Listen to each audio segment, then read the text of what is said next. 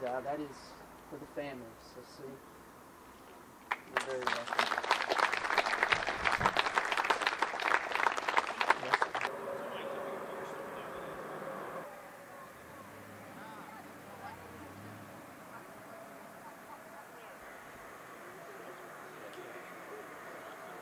All right.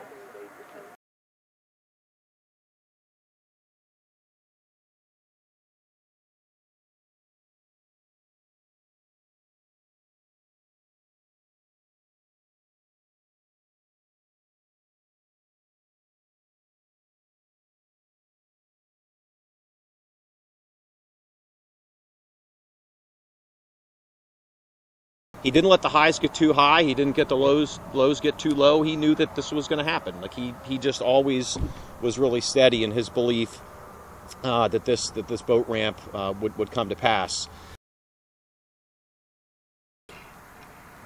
And I tell you today that if it wasn't for Garth, we wouldn't be standing here, and that boat launch wouldn't be there.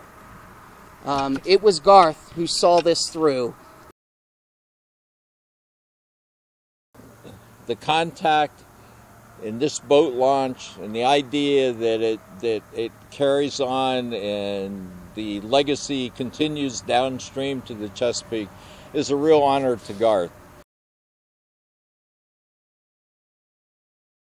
He always said to me, Sue, I just want to give back to the community that I love so much, and I really want to do something important that helps the community. And I think this dedication today would just mean the world to him.